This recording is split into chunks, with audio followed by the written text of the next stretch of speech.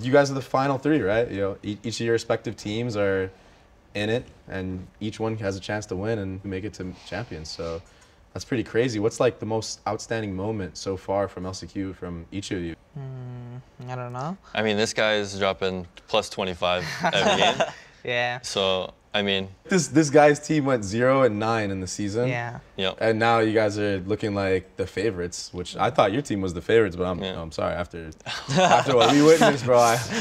Yeah, I also came from a bad performance in the league, and after these elections was like, whoa, another face, you know? Yeah. Another Klaus. Yeah, another Klaus. So what changed? You just like wake up one day, you just like change your breakfast? Like what did you do to become good? I say like, if I'm gonna change, I say like, if I'm gonna change my resolution, my sensibility, that's Change your mouse. The Balenciagas?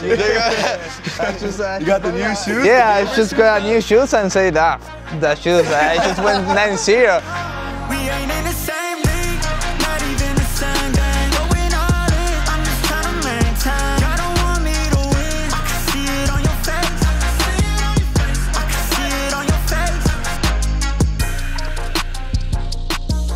face. Was there anything like as a team that you guys did that like you could like say without leaking, you know, too much, that you think actually, you know, was the big change for you guys?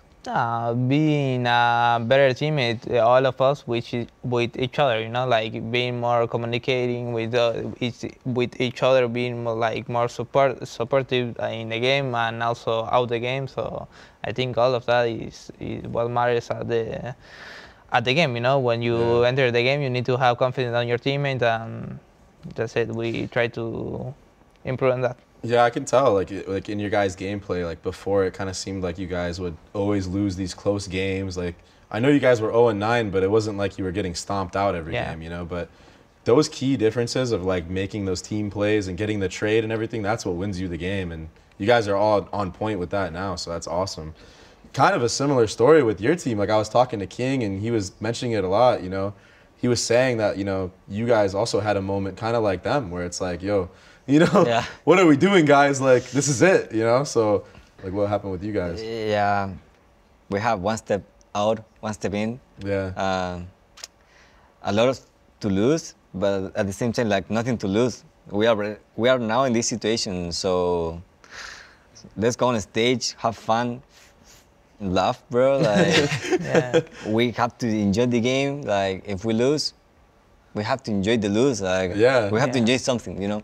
So we get there, and it was like, come on, guys, we're in this like together. So team play, good communication, like he said, is so important. No matter the result, you need to no matter the result. you need to enjoy the game. You see the fracture, the Sentinel Seco? Yeah. Yeah, we went CT. You almost lost. Yeah, we almost lost, bro.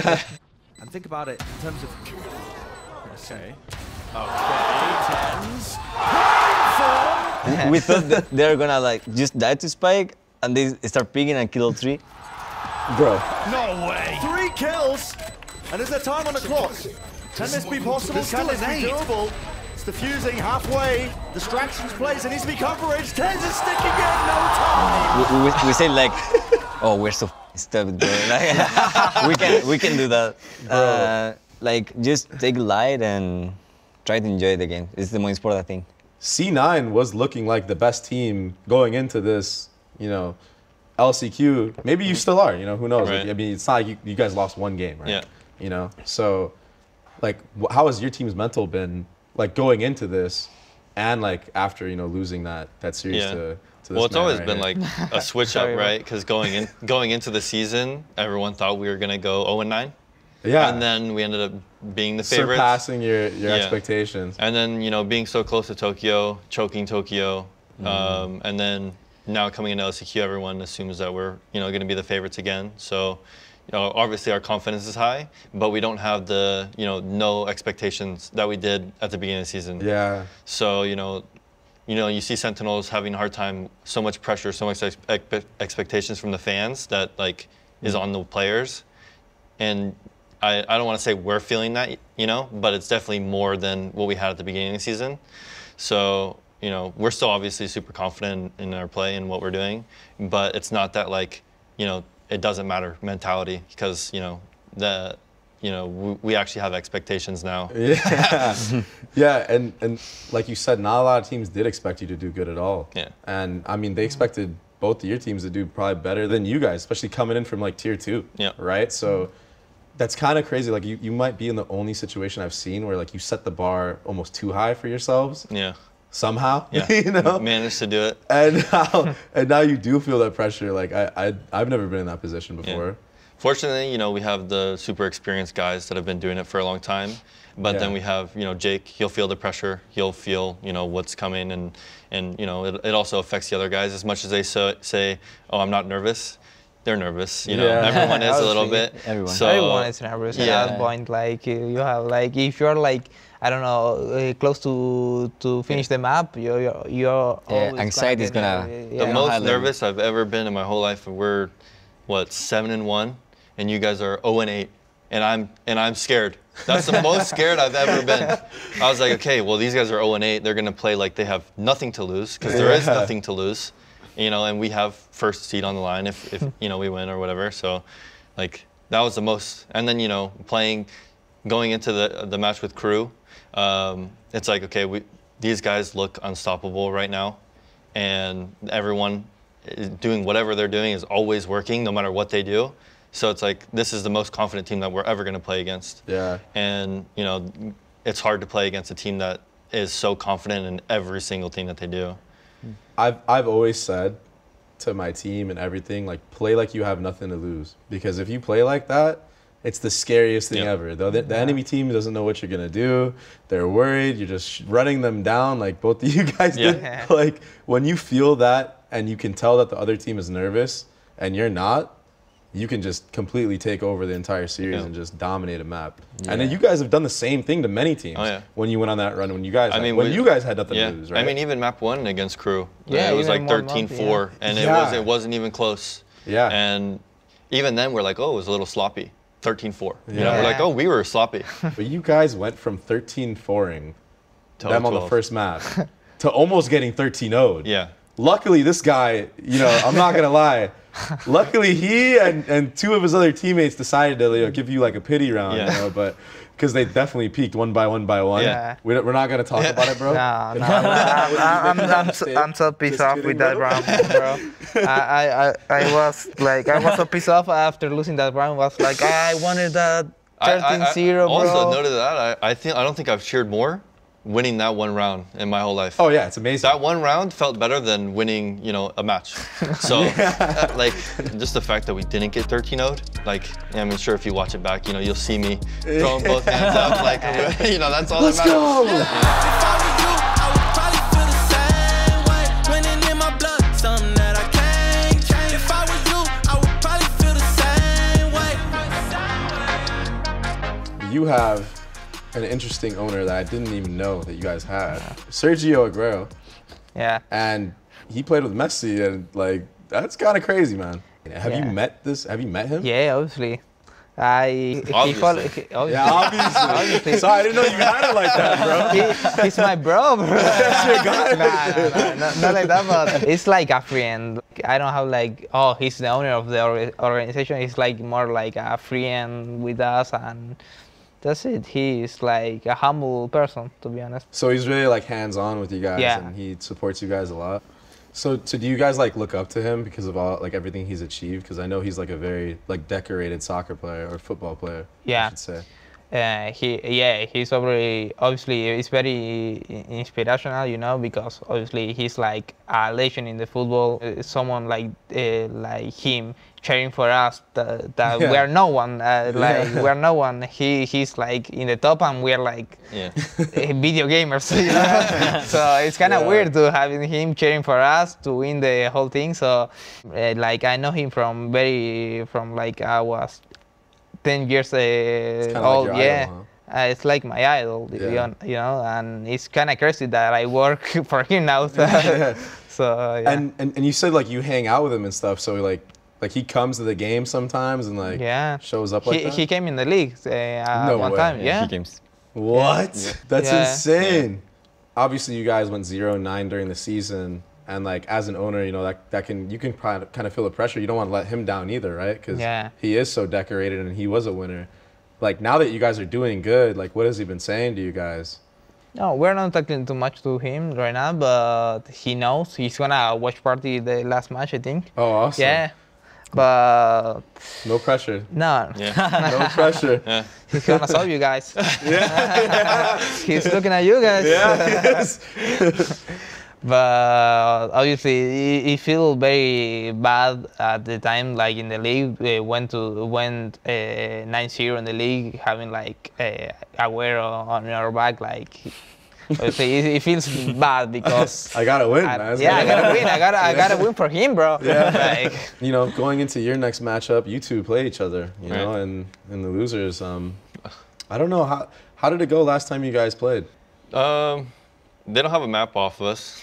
Ooh. So we'll put that out there. You know, we play them in the season, and then we play them in playoffs, in the lowers of playoffs, and it was 2-0 both games. Obviously, we know they're a very good team.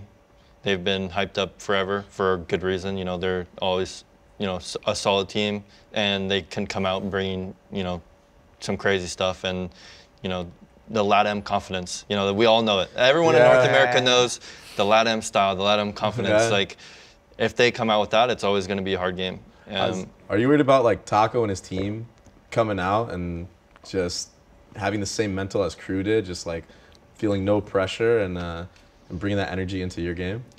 Or does it not even play a factor? It definitely plays a factor, but I think that at this point, everyone also is at that, you know, at like our team as well, their team. I was about to ask the same Yeah. thing. Do you feel like you have no pressure now? Yeah, so everyone knows that like it's do or die. You know, Yeah. it's a best of 5. You know, everyone's gonna have a highlight. Everyone, all Yeah. 10 players in the server will have a highlight at some point during the series, and it's just gonna be what team makes less mistakes. You know, so it's how much confidence you have is good, but you don't want to be too confident to where you're making too many mistakes. So you know, it's always gonna be a fun one. You know, if they're shooting and we're shooting, that's all that matters. It's gonna be fun. Yeah, and you guys definitely come to shoot every Yeah. single time, especially with Leaf, man. Leaf is Leaf is- such a scary player in the server. Yeah. What do you think you can do? Because you're the main duelist for your team. You know, like going against a player like Leaf. Like, do you have to prepare a certain way, or do you just need to go out and just have that confidence? Personally, I'm never worried about who I'm against, you know. I don't really look the names, so mainly I try to do my thing and try to be confident, like do this role for my team, like make the pressure, maybe the first blood, or when I have the up and taking that map control. And yeah, I think Cloud9 is like a very good team. They have very good individual skill level. You know, Runi, Jake, Leaf. You guys had a crazy gameplay. I like to play against you, and I think it's gonna be like a very fun. And I don't know, I'm pretty excited to play against you. Yeah. Yeah, I think it's gonna be fun. Nice. Do or die. So It is do or That's die. the thing too, is like you can never even disrespect anyone. Like when you think you can, and I'll bring a funny moment up from the KRÜ matches. We're up like, I don't even know, 12-4, 12-3, and we're about to win the game. And it's like a 2v2, and Nags was one of the last 2 people alive. Uh-oh. And Leaf is going, it's Nags, swing him. Okay? So we swing him, game's over. Next game, 20-0. That was so That was crazy. so I'm not gonna Good. lie. So Klaus, who you think is gonna win between these two guys? Like, how do you think it's gonna Hard go? question. Like, because you're in the driver's seat right now. Yeah, I'm just sitting here hearing the opponents. no pressure, bro. No pressure. That's a difficult question. Yeah. But I think it's like a 50-50 or something like that. Safe answer. But I don't know. I mean, we all know who Kesnet wants to play. Yeah. Who? You guys. Oh, okay. Yeah. I think these guys have crazy firepower. These guys are. Yeah. They are very like they do like crazy plays, you know. Like they do a lot of stuff. Like Leviatán is not more like that. They're more like, I feel like they're more like a team play team. But We're trying. Okay. Yeah. I don't want to see that. I'm kidding. You guys are not playing ranked. But you guys pop off more individually, Yeah. and these guys are more like a team thing. Team you know? effort. Yeah. So who's winning, bro? Yeah, come on, bro. Who's winning? Give us the bro. juice, man. I don't know. I'm going with my bro, bro. Oh! It's because he's scared. Something that I would always do is I would manifest, seeing myself holding a trophy, with whatever game I played. I've been a pro in a lot of games, right? Do you guys at all, look and be like, oh, like I want to hold the Champions Trophy up and, really imagine yourselves in that spot? And then It's definitely just match by match. So whatever's next is what's next. You don't look past it. You're focusing on what's right in front of you, which happens to be, right in front of me. So, that's yeah, the literally. game. That's the game. Yeah. And then after, we win that, then think about the next. Yeah. Nah, for me it's more like I want to represent all the region, because Latam never took like a good, we never like step up in a tournament in other games, we never won like a important tournament or something like that. So I want to be the first of being the of a legacy, this is the first team that won a really important tournament. So that's my dream, And represent. Yeah, I share that feeling. Yeah. Actually, yesterday, when we play against KRÜ, I dream.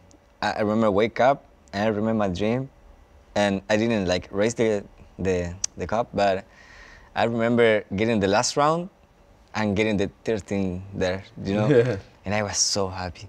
I was so happy. I wake up but then I realized I wake up and I was so sad. Reality set in. No, it was a dream, and then we play against KRÜ and we lose. So it was I feel bad now, bro. yeah, you killed my dream, bro.